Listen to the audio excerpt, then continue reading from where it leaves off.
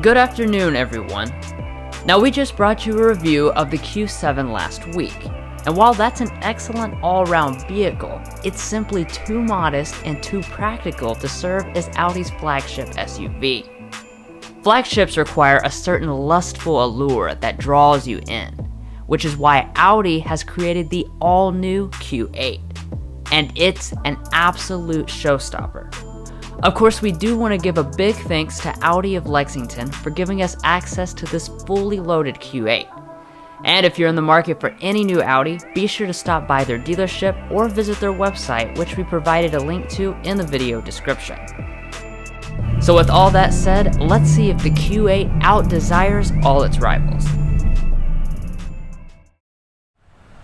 So getting started here with the exterior styling. If you thought the Q8 was merely a souped-up Q7, then you're in for a surprise. The 8 actually sets the stage for all future Q models, with a substantially more aggressive look. Now, our Q8 comes with the special Year 1 package that gives you the black optic grille and reshaped body panels in the front.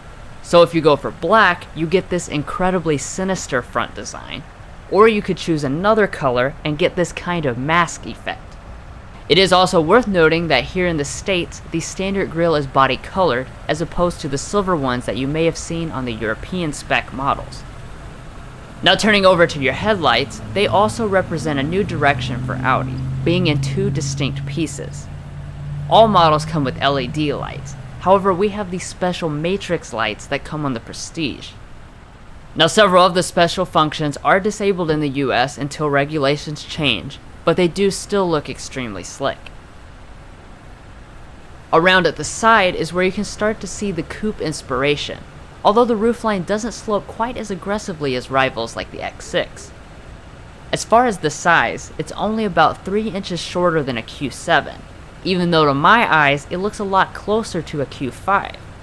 And I also want to mention that we have the air suspension, which can adjust the ground clearance all the way to 10 inches in the off-road setting. Heading around back, again, it looks extremely aggressive, and it's got a wide stance that reminds me a lot of the Lamborghini Urus, which, by the way, this is somewhat related to. Just like the headlights, the taillights are a new design for Audi, featuring a continuous light bar that connects them and allows them to do cool tricks like the animation when you get inside the vehicle. Otherwise, the lights have a cool 3D shape, dynamic turn signals, and if you go for a lighter color, they are connected by a black panel that harkens back to the Audi Quattro. Down at the bottom, you've got the one design misstep, which are fake exhaust pipes. But overall, they do little to hinder the really impressive design. This is a seriously eye-catching crossover, and judging by the number of people that stop by to take pictures of it, the general public also agrees with me. To go along with the general styling, we have some of the best looking wheels I've ever seen on an SUV. They are 22s that come in the Year 1 package, but there are several other 21 and 20-inch designs available.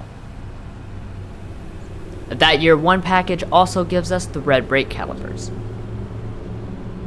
Checking out the mirrors, they are heated and power folding on all trims, but you will need to get at least the Premium Plus for auto dimming and blind spot monitoring with rear cross traffic alert.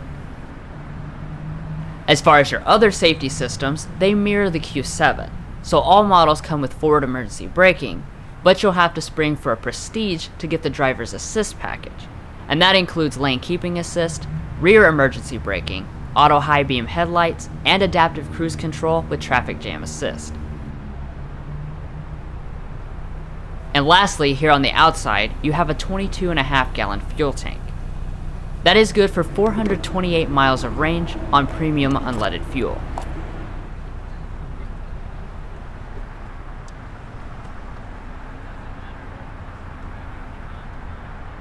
Anyways, that's it for the stylish exterior. So now let's move on to the high-tech cabin.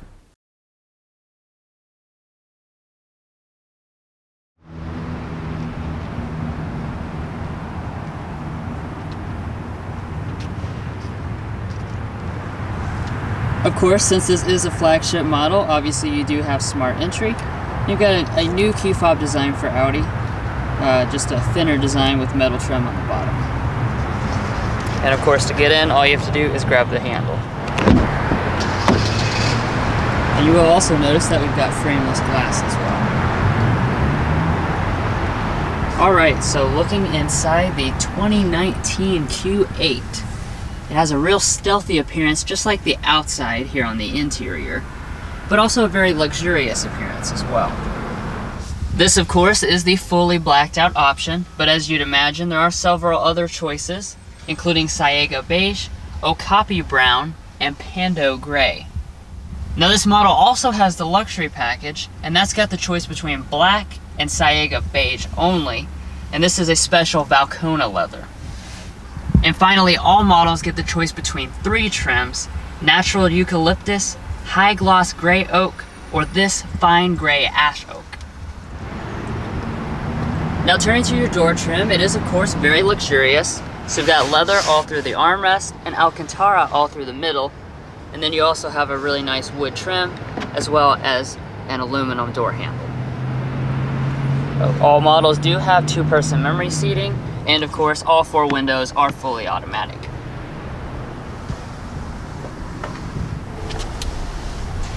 Now turning to your seat, most models come with an 8-way power seat. However, here on this model with the luxury package, we've got several more ways of adjustment, I'm not sure exactly how many, as well as the massaging function. And then like I already mentioned, the luxury model gives you this really supple Valcona leather. It is some of the finest I've ever felt in a vehicle, and it looks very nice as well.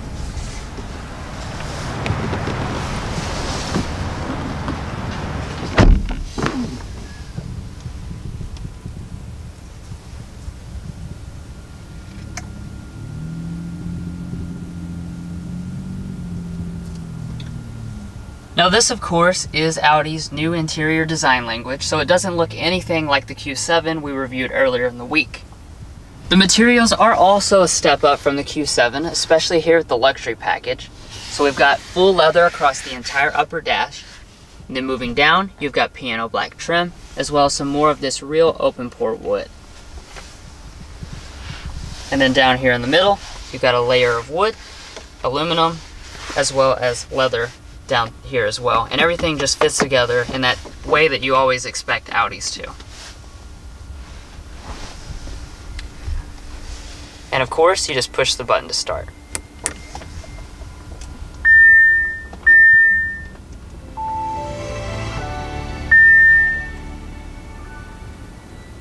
So we've got a new little tone that you're just now hearing, and you also see that we've got the 2-screened Audi MMI Touch Response system, which is of course new.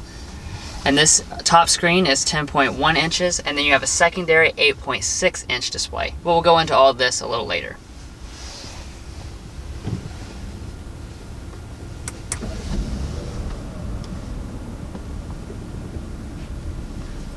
Of course, to go along with that, you do have your standard Audi virtual cockpit. It is 12.3 inches, and on this model you've got version 2.0. Now it's not a whole lot different from version 1.0, but the graphics and animations just load a little bit faster, everything's a little bit smoother, just better processing all around. And if we click the headlights off here, we don't have the Google Maps activated right now, but of course you do have your Google Earth Maps here as well as in the main display. Additionally, if you opt for the Prestige trim, you will also find a head-up display. Now right now all it has is just the speed, but of course you can adjust it to show different types of information like navigation, audio, traffic signs, etc. Now coming back to your steering, it is electric power assisted and fed through this nice thin-rimmed leather-wrapped steering wheel. As far as your buttons, these are concerning your virtual cockpit, and then on this side you've got your other controls like your phone, audio, and voice commands. We do have rain sensing wipers as well as paddle shifters, and then the steering wheel itself is power adjusting on all models, though you have to get the cold weather package to get heating. And then we also have adaptive cruise control with your full suite driver assistance coming standard on the Prestige trim. I will also mention over here, your headlight controls are touch sensitive, so you can just basically click and scroll through your different headlight controls there. Alright, so going into storage, you really don't give up much from the Q7. So turning over here to the center console, first of all, it does adjust, so it kind of basically goes down and then up and slides up. Then you can pull it up, and you've got a decent amount of storage here. This main part is for your wireless phone charger that comes on the Premium Plus and Prestige. Or if you don't have a compatible device, you've still got your 2 USB ports right there. In front of that, you've got a little space right there, as well as 2 cup holders and a 12-volt outlet. Now, just like all recent Audis, you do have an electronic shifter, which is flat on top, so it allows for you to use the MMI display. It's really easy to use. All you have to do is pull back for drive. Then you can bump over to the right to shift manually here, or obviously more likely the better way is to use the paddle shifters. And then for reverse, you basically just move it up 2 notches. Now once you get into reverse, you will see the 360-degree camera system boot up. Now this is a really neat system for a couple reasons. For one, here in your traditional view, the camera actually bends with the active trajectory, so that's really neat, and I've never seen that on any car before. And then in addition, you'll notice this button labeled 3D. Now when you click that, this brings you into a 3D view of your vehicle, and you can basically just pan around the entire thing. As you can see, there's a truck driving by, and you've got this full representation here all around you, so if there's any place you can't see, you can just pan around to it and get a good view of it. So this is super, super slick.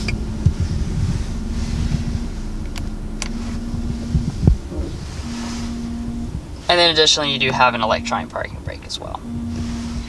And then moving on up to your next row of buttons, this one just manually launches your 360 camera, and then this one goes through your safety systems, and it allows you to go through 3 preset modes.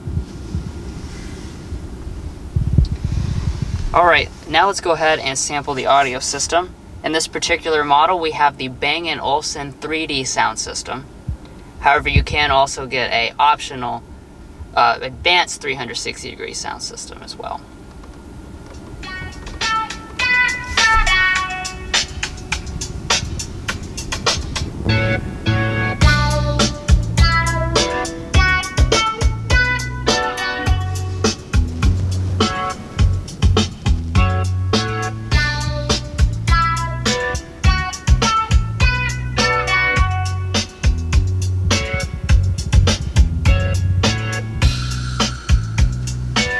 Of course, as you can tell, this is a really nice sounding sound system. And then up above that, you will notice your climate controls. Now they change depending on the trim. So on the Premium, you have 3-zone climate control, and then on the other models, you have 4-zone climate control. However, you don't get the full digital buttons until you get to the Prestige trim. Now what's neat about this system that you may not expect is that you've got this force touch, kind of like an iPhone. So you still have the physical feeling of a button, even though this is a display. So as you can see, you can drag over these things, but nothing registers, it just lights up.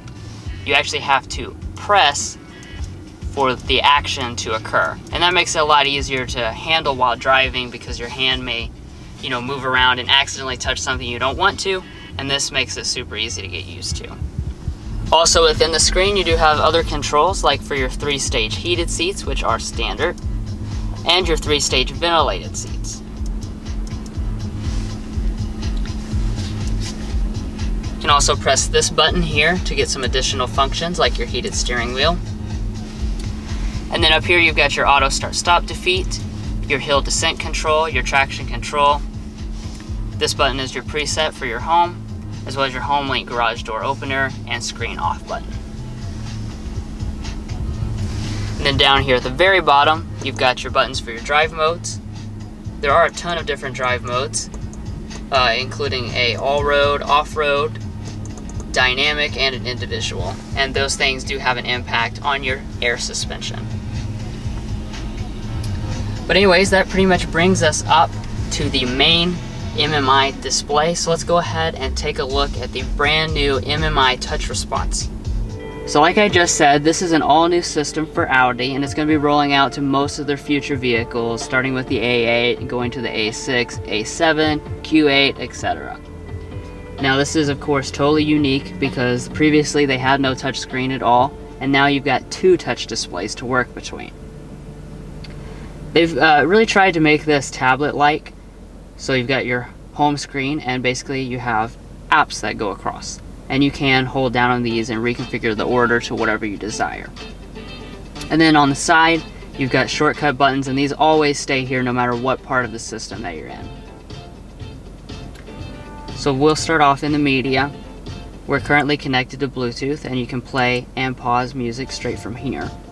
Hopping into phone next, you've got all of your contacts which automatically sync over. You can just scroll through them. And then you can also have your traditional number pad as well. Now you will notice that some of the things you do up here involve the bottom display. So when you go to dial a number, a keypad comes up here so you can rest your arm on the shifter and easily type your number right there.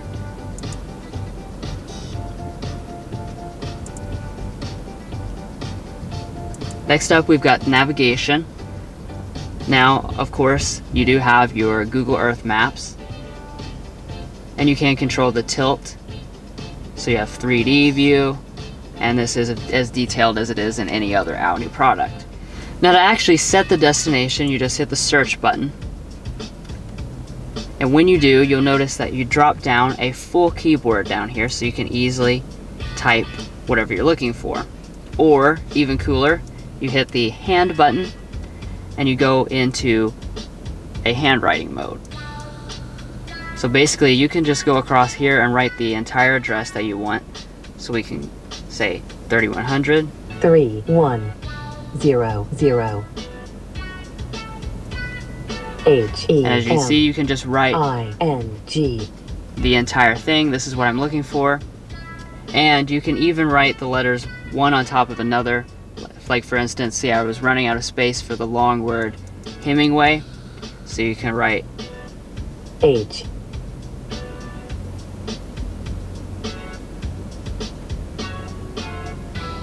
And that looks like a bunch of scribbles, but the system knows what that is because I had to lift my hand in between the letters. Now I'm not going to go through every single feature, but the one really neat thing left to talk about is the Apple CarPlay, but it's not just regular Apple CarPlay. This is wireless Apple CarPlay. So as you can see, here's our iPhone, totally unconnected from anything, and we do have access to the full Apple CarPlay system. It works just the same as it does on any other model. The only thing different here is that there's no haptic feedback when you're inside of Apple CarPlay or Android Auto, which, by the way, Android Auto works with your USB port. Well, that pretty much hits the highlights of the new MMI Touch Response system. However, we will have a dedicated tech help video that really digs into the details coming soon. Now moving on up, of course, all models do have a frameless auto-dimming mirror. And you will also find this really large panoramic moonroof standard on all trims. As you can see, it goes almost all the way back. And then of course the front panel does open as well. And you do have a windscreen. We'll also mention that the headliner is Alcantara with the luxury package, and it feels really, really nice. But overall, Audi has created an absolutely phenomenal space here in the Q8. This cabin is so luxurious and so high-tech. Yet all the technology is approachable, it's not super complicated, and everything makes sense right off the bat. I think this is a cabin that everybody's going to be happy with.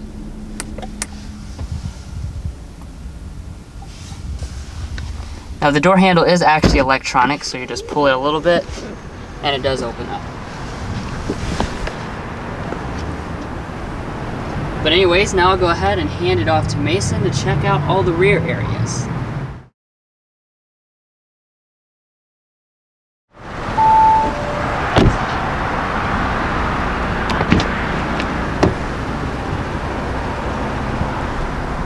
Now, as far as rear space is concerned in the all-new 2019 Q8, you're actually going to find plenty of it. That's because it's over 5 inches larger than the BMW X6 at 40.2 inches of legroom and 38 inches of headroom. Now, the seats themselves are a beautiful Walkaround leather design on this luxury model, and they are extremely comfortable. Now, heading over to the door trim, it is of course made of nice materials as well. So you do have a leather armrest, which is also included in that luxury package, as well as Alcantara above it, and beautiful wood trim. Now, since it's so dark outside, you can also see the LED ambient lighting, which is blue right now, and you will also have a nice metal door handle to control the electronic mechanism. And down here, of course, you do have power windows, and you do also have a power sunshade.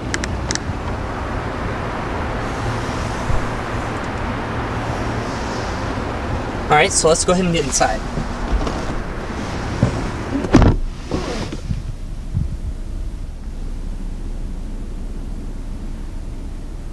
Alright, so in the center area, we do have plenty of controls on this fully loaded model. All Q8s will get these rear air vents in the back, and they will also get their option to adjust the temperature independent from the front. However, on the Premium Plus and Prestige models, it is 4-zone climate, so each rear passenger gets to adjust their temperature. Now, the adjustment itself is pretty easy, and it's just like what it's in the front. So it's electronic, so you can just slide your finger up for a higher temperature and slide your finger down for a lower temperature. And the fan speed can be adjusted in the same way. Now, you will also notice that we do have 3-stage heated rear seats in the back, and that is included in the cold weather package. Down below that, you will see that we have an illuminated 12-volt outlet, as well as 2 USB ports, which is a really nice touch, since most Audis do not have that.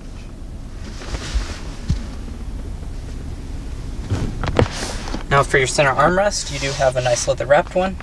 You do have some pop-out cup holders up here.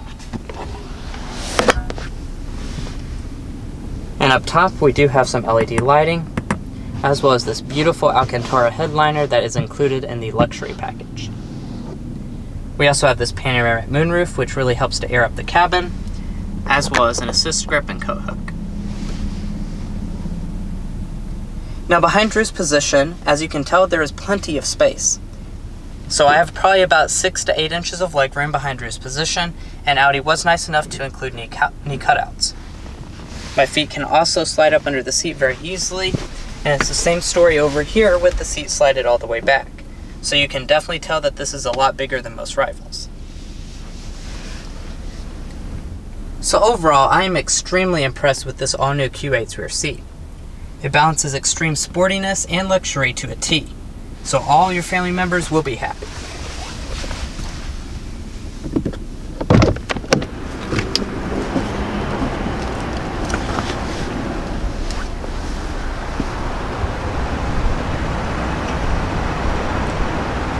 Now, to fold down the seat back, just grab this little lever, and we'll fold it down, and it does fold nice and flat.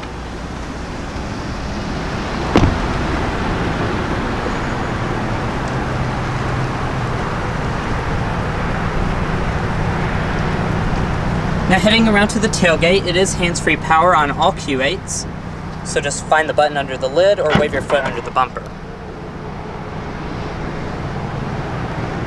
Alright, so in the cargo area of the all-new Q8, you're once again going to find a larger amount of space than most of the rivals. You'll find 29 cubic feet with the rear seats in place, expanding to 68 cubic feet with them folded.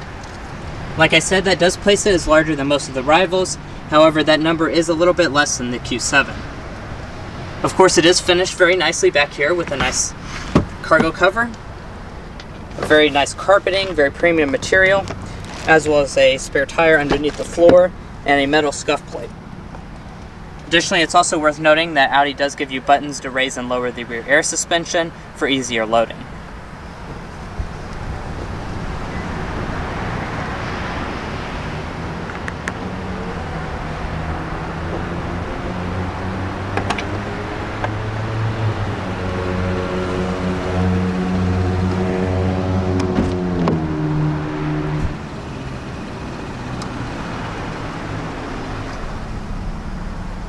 Passenger seat is, of course, a beautiful design as well. And we do have silver buttons to adjust the 12-way power adjusting seats on this Prestige model. It's also worth noting that we do have 2-person memory seats on the passenger side, which is an extremely luxurious touch.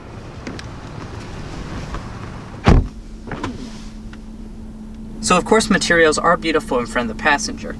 You have a fully leather dashboard on this luxury package model, as well as a nice rear air vent, piano black trim, and some more beautiful open pore wood.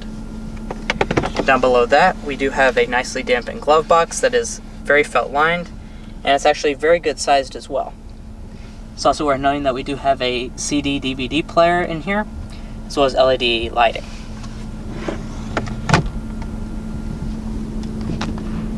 Up top, we do have a nice sun visor. It does have LED lighting, nice mirror, and you can also detach it and extend it.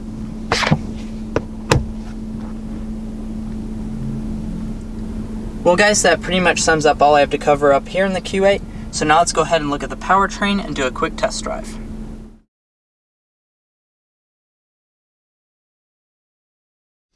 Alright, so let's go ahead and talk about the powertrain. Now this model has got Audi's new 3-liter turbo V6 that makes 335 horsepower and 369 pound-feet of torque.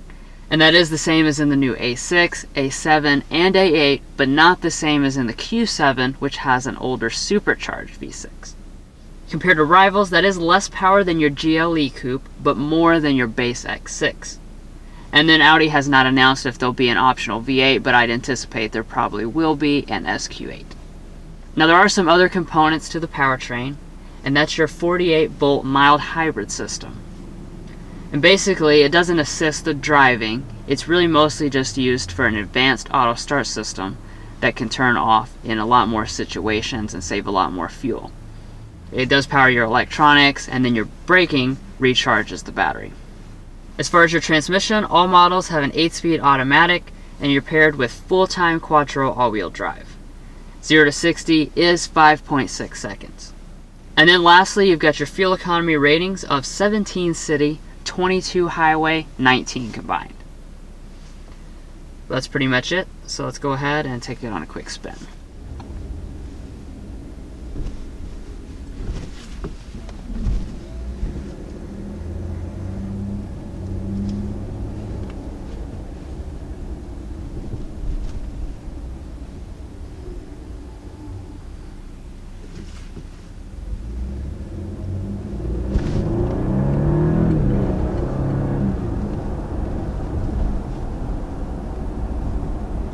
So getting up to 30 miles an hour right there, it definitely can get up to speed quickly. Yes, very. It's plenty of power.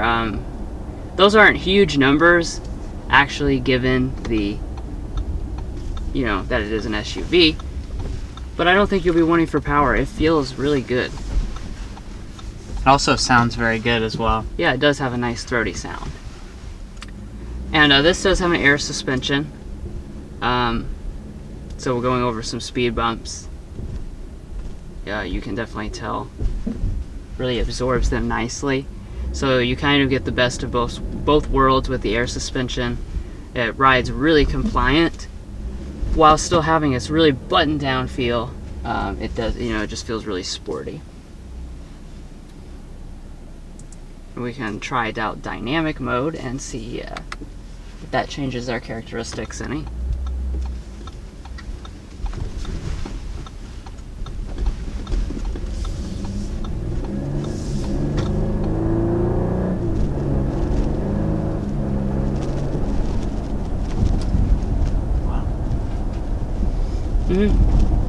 It definitely makes your throttle more responsive, and seems like it almost shifts gears even more than it used to. And it does probably beef up that exhaust note as well.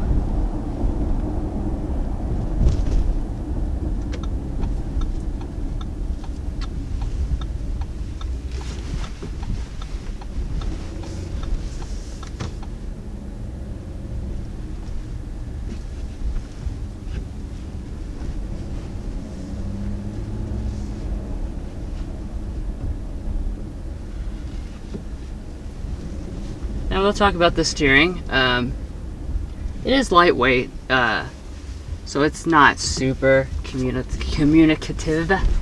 However, it does feel nice still, especially when you're in the dynamic mode. It's very responsive, really quick. So yeah, just riding along here in the parking lot, you can definitely tell that the Q8 is still a very luxurious SUV. It's by no means a super sporty SUV that you're gonna sacrifice ride quality and stuff like that in. We actually drove the Q7 less than a week ago, and the difference between the two is it's really not that much. However, this car, you can tell it has a little bit more of a sporty personality, and that shines through in the exhaust note and in the acceleration, but it doesn't really sacrifice the ride quality as well. Right, and it's important to remember that this shares a foundation with really sporty vehicles like the Porsche Cayenne, the Lamborghini Urus, you know, so these are vehicles that are very sporty, and you can definitely feel it has really good bones. And like the Q7, it's super impressive that you've got this type of performance while still having so much comfort and so much luxury.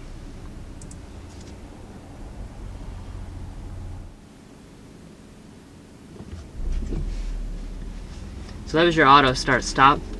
Like I said, this is advanced auto start stop. Turns off more frequently than a normal system, and it is very smooth. I don't imagine you'll want to turn it off, but if you do, you can always turn it off with that dedicated button. But all in all, I mean, I'm tremendously impressed. It is really, it's a sporty SUV through and through.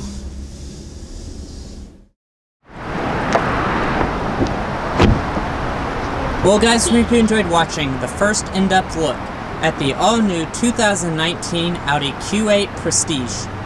Stay watching for a quick look at the pricing, and don't forget to hit those like and subscribe buttons below. We'll catch you next time as we sample more of the latest automotive delicacies.